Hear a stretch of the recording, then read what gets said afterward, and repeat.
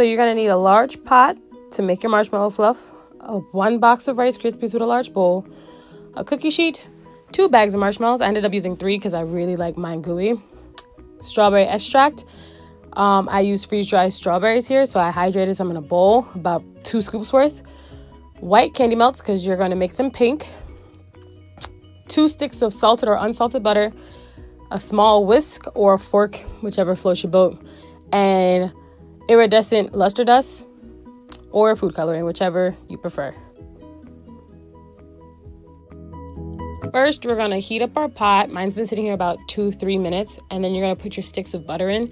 I prefer to coat the sides of the pot just to make sure nothing burns, and once that melts all the way out, then we'll add our strawberry extract.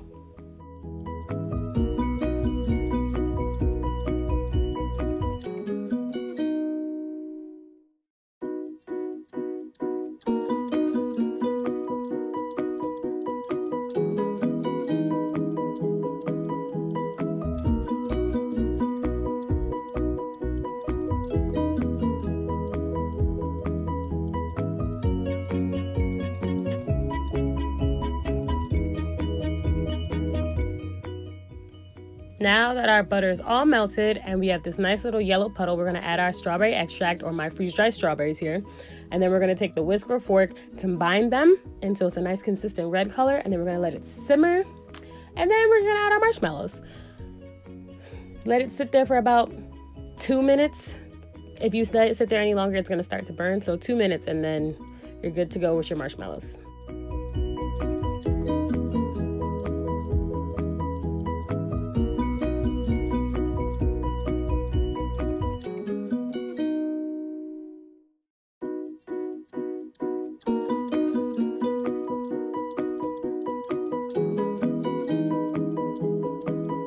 Now that our butter and extract is combined, we're going to add our marshmallows. I'm only adding 1 bag on camera, and I'm adding the rest off camera, but I just wanted you to see what it looks like when you first put them in, and then once they start actually simmering. After it sat like this for a while, I added my 3rd bag of marshmallows, and now we're going to add them to our Rice Krispies. So here I have on pot holders because it is hot, and then we're just going to add them to the bowl, and you're just going to fold them together, not stir, but fold, and you'll see what I mean as the video progresses. When I say fold and not stir, it's because if you stir them, the Rice Krispies will get soggy faster. If you fold it, then you incorporate everything, and it's a minimal amount of sogginess, so when they do set, then they're nice and crispy and crunchy when you bite into them.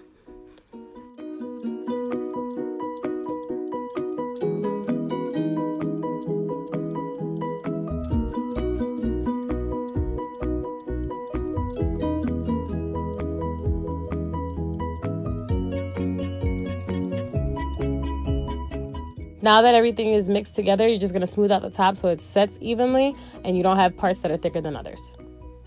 I use a spatula for this part just because it was really hot. Now that our Rice Krispies are setting, we're going to make our candy melt mixture. So we're going to add some more extract, about a tablespoon, and put them in the microwave for 30-second intervals and mix in between. So this is what the candy melts look like in between the first 30-second intervals. You're just going to mix them out, so you mix out all the lumps. You'll know that they're fully combined when it's a nice light pink color and it's a very smooth mixture and it's a little runny. I wanted it really runny, so I added milk in there in between. But if you want a thicker consistency, you don't have to add milk. You'll just melt the chocolate together. And you're just going to pop them back in for 30-second intervals again until it's nice and runny and liquidy. This is our last 30-second interval, and then our candy melts will be all done and ready to be used. Now that our candy melts are all done, and I'm just doing one final mix through to make sure there's no more lumps or anything, make sure everything's combined evenly, we are going to get ready to cut up our Rice Krispies and get them ready to be dipped.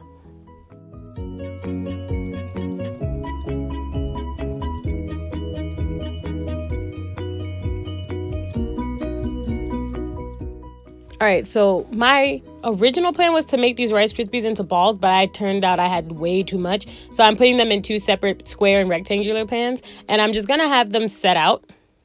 And then I'm going to cut them into squares and rectangles.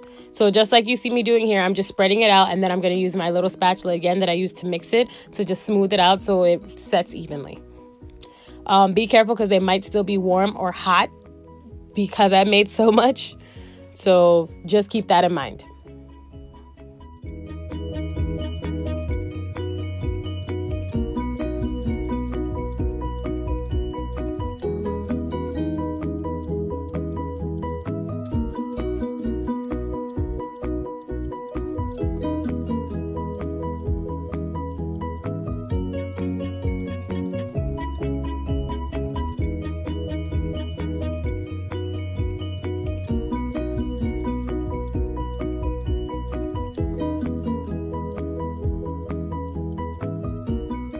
Now the Rice Krispies are all set up, and we're going to take a large knife and cut them into squares or any other shape that you prefer. If you are a child and you're watching this, please ask your parents for help because this can get dangerous. I had put mine in the freezer because I had so much and so little time, so they're a little harder for me to cut. But if you just let them sit out and just let them sit in room temperature, they'll set properly and they'll be easy as pie to cut. Again, though, if you are a child, please ask your mom and dad for help or whoever's in the house because this can and will get dangerous if you don't know what you're doing.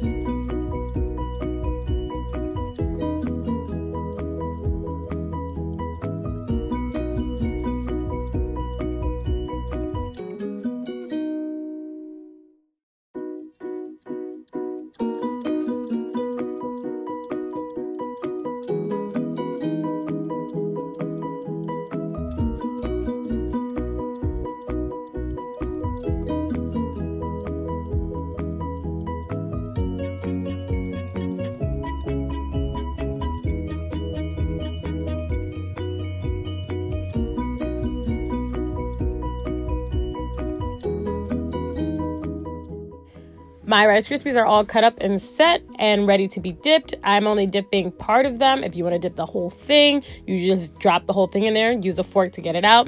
I'm only dipping half of them, and then in the other pan, I'm going to drizzle it on top.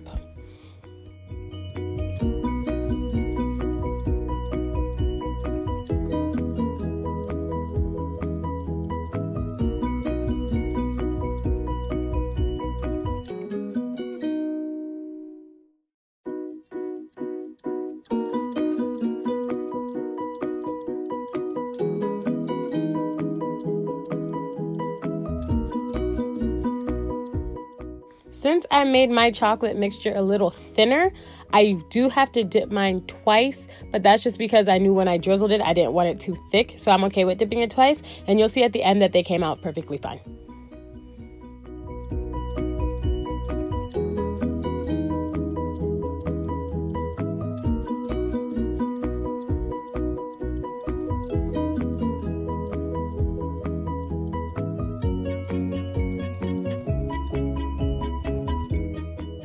Great, all my bars are dipped and sitting, so waiting for their second dip.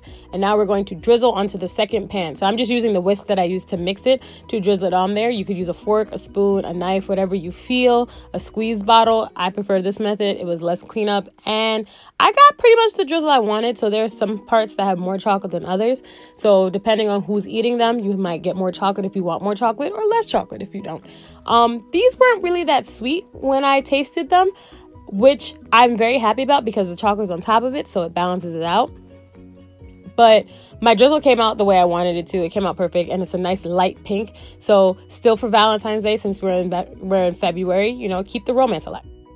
Alrighty, so now we're all done. I just sprinkled the luster dust on top if you wanted to take it and actually brush them with it. But this is what the brownies look like, all said and done. I'm very happy with how they came out. My family enjoyed them, my friends enjoyed them, and I hope you guys enjoyed them. So just remember to like, comment, share, subscribe, And let me know what you guys want to see in future videos. I'm up to do anything. And here are my social media handles. Make sure you follow me on Twitter, Instagram, Snapchat, the whole 9 yards. And I will see you next week.